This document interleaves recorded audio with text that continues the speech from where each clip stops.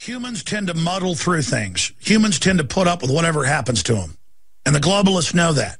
I've told you the story of flying up to New York, I don't know, 6 months ago to be on The View and other TV programs. I was in first class, and I was sitting next to one of the big bankers. And by the time he figured out who I was, because people were shaking my hand and talking to me, he just looked over at me and he said, people will muddle through anything. You're not going to stop anything. People will put up with anything. As long as it's done incrementally. As long as it's done incrementally. And so many of those guys give up on humanity. So they say, humanity's a bunch of idiots. I'll just join with evil. That's the attitude. I'm a winner, so I'm going to join with the dark side because the public, even if you try to tell them the truth, they don't want to hear it.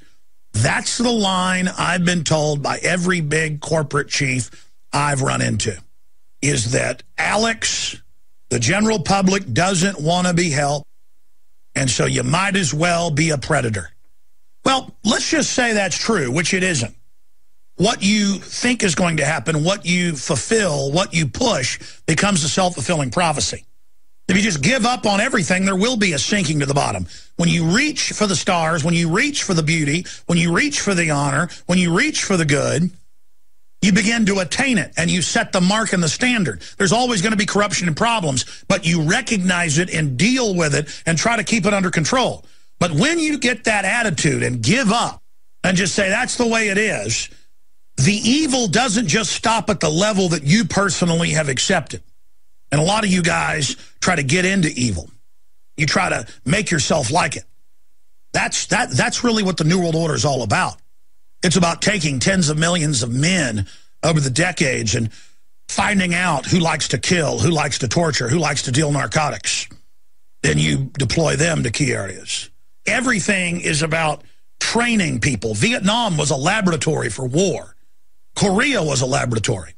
The Pentagon admits that Afghanistan and Iraq are laboratories for war making. We live in a laboratory. We live under a scientific dictatorship of cold-blooded technocrats who enjoy testing on us just like they enjoyed testing on rats when they were in college.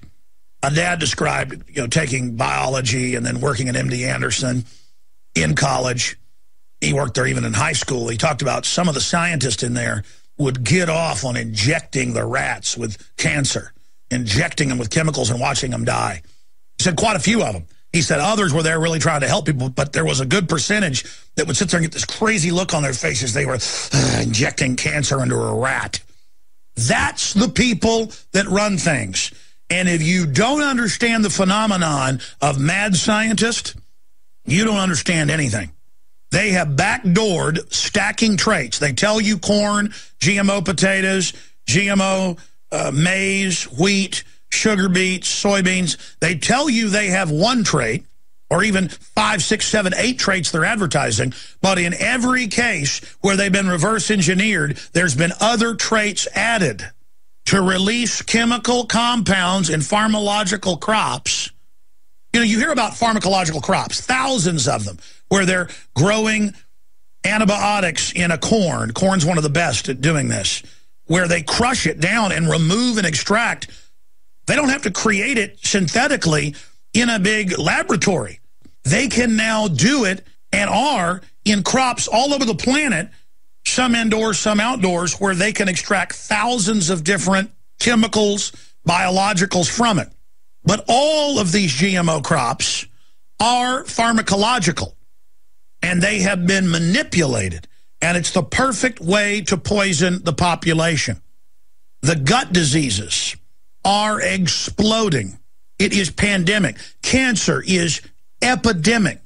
New forms of cancer are racing through the population, have had massive portions of our lives shaved off.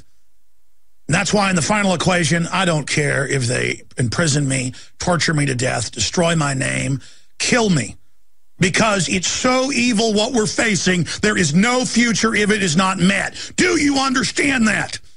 They have had their souls stolen.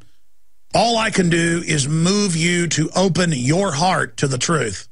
And you will arise a new creature who has sight, whose soul can see the universe.